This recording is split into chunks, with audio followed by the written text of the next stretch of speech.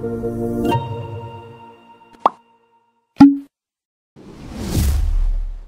everyone, you might have seen scroll to top buttons on almost every website you visit. Normally we need JavaScript for this, but in this video we're going to do it with simple CSS. First, download an image for the button. Just search arrow upwards on Google and you'll find plenty of options. Enough talking, let's get into coding. Add the image by putting it into a link. Set its CSS properties to position fixed right 0 top 90% width 70 pixel. The top unit and width can be different depending on the image you use. I'll put my image in the description. Also, put hashtag in the hypertext reference of the link.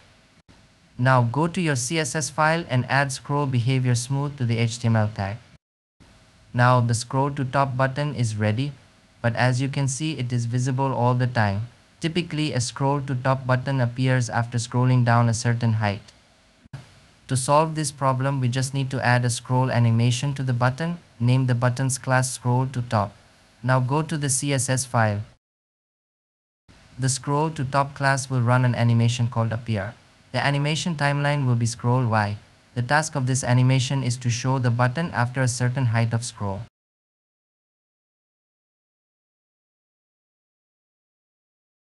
It's still not working perfectly and seems a bit glitchy.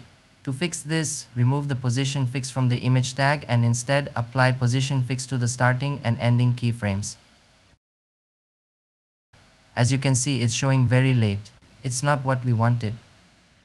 To fix this, make the animation shorter from 3% to 3.5%. Copy and paste the starting and ending attributes. Now it's showing after a certain height of scrolling.